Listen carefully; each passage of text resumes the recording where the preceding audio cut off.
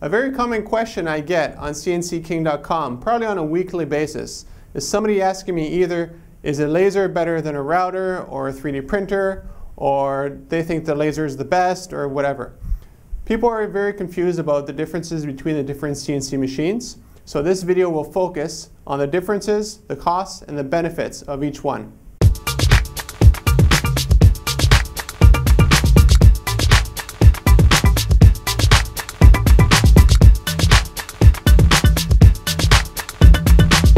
Before we jump into each CNC machine in more detail, let's see what they all have in common first.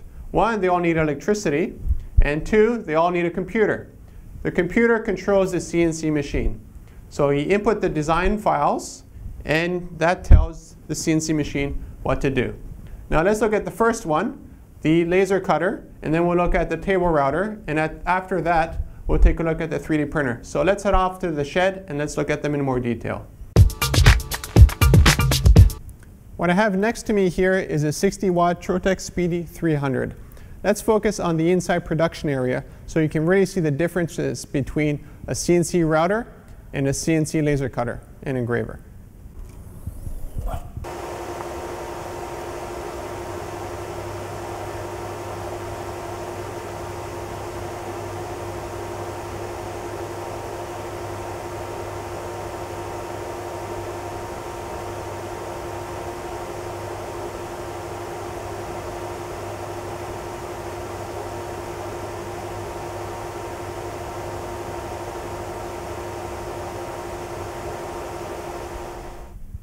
I put two samples in from my Sydney Harbor Bridge just to help illustrate the differences between this and a router. What I want you to notice is the inside. It's a sharp 90-degree angle. That's something that's not possible with a router because you have a round bit. The other thing here is the infinitely small line width. This is the amount of material removed when you do laser cutting. Now with a CNC router, you have a much larger bit, so more material is removed. Also, the lens is not actually touching the material. It's just a beam of light.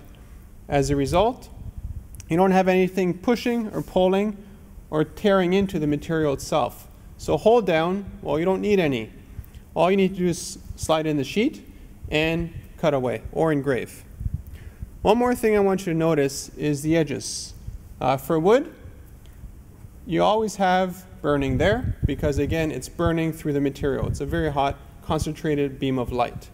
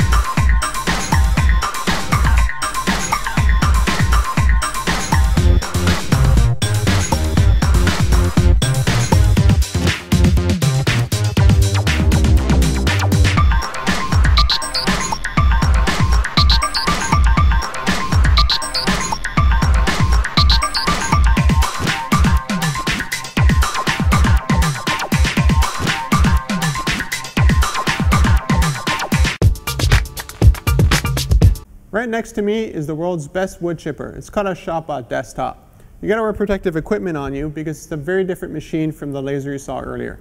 Let's take a look at the work area and focus in on the differences. I hope that the first thing you've noticed here is the sacrificial board that I have at the bottom of my ShopBot desktop. The reason for this is very simple. Here's the router. It spins really, really fast. And because it has to pull and push and throw itself into the material to cut it or engrave it, it would actually cut into your machine if you didn't have this. Now this is good because it means you could have beveled edges and you can have multiple layers of material cut at the same time. This is bad because the bit itself will eventually wear out and break. Now when it does break, it's a pretty easy process to put a new one in. While for a laser, you only have the tube to worry about, and that's fine for years, if not decades. Let's take a look at this model here. You notice that the inside edges are round. Again, if I wanted to, I could have put dog bones and have a sharp inner edge, but I'll never have a true 90-degree straight edge like I will with the laser. Another major difference between a laser and a router is that for a laser, after the material has been cut or engraved, it's vaporized as fumes and easily extracted.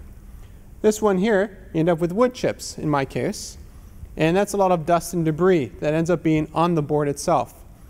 In this case, if this bit goes over it again and again, you end up introducing a lot of extra wear and tear on your machine. So it's very important to have a good extraction system, in this case a vacuum cleaner, to remove it. All right, let's talk a little bit about safety with CNC machines. Again, they're machines. They don't care about you. They don't care about your feelings. They don't care if you're touching the machine or not. I find this actually pretty safe. I can't put my finger into the router unless I'm stupid enough to open it and grab it. Then my hand is gone. And whose fault was that? It was my fault. If I decide to have an arm bar with this thing, my arm is broken. Again, whose fault it is? My fault. I find this incredibly safe. The reason is it's run through a computer, and I'm running the computer next to the machine. If something bad happens, usually it's the bit that breaks, you just pause, and then you're fine. You can turn the power off or use one of the emergency switches. Same thing with the laser cutter. It has override, so if you open the lid, the laser will stop running. Or other kind of machines, they have protective curtains all the way around them. Now, you can override them, just like I could override this and stick my finger in it. And in my opinion, you get what you deserve. Don't screw around with CNC machines. They don't care about you, and they'll take off your body parts. Now, let's look at some video of this thing in action.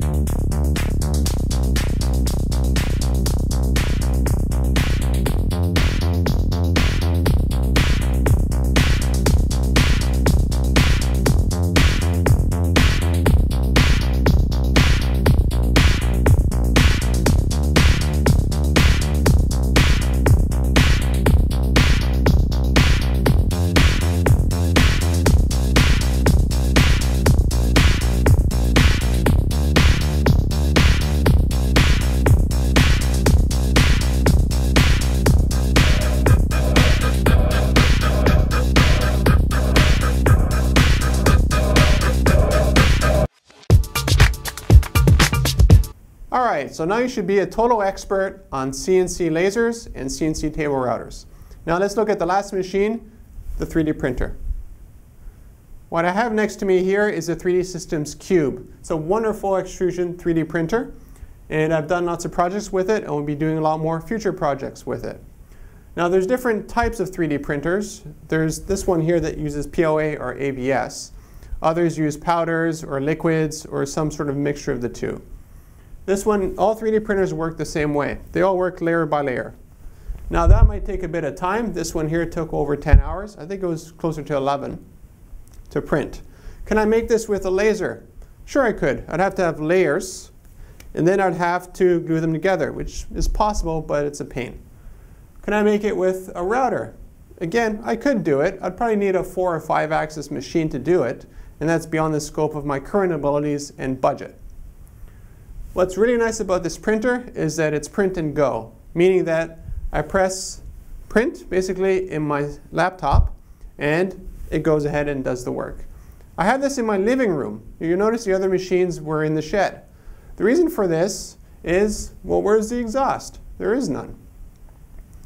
The only thing that smells a little bit is it smells maybe like chips, but that's very rare. The other benefit from 3D printing is here's the material. When it runs out, I take the cartridge out, I put a new one in. Another major benefit of 3D printing is the resolution.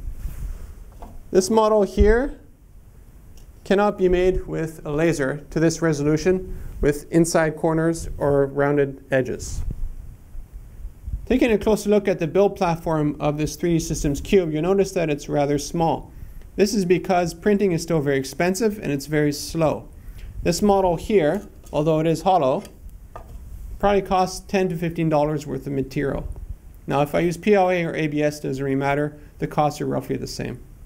Another thing you notice is safety.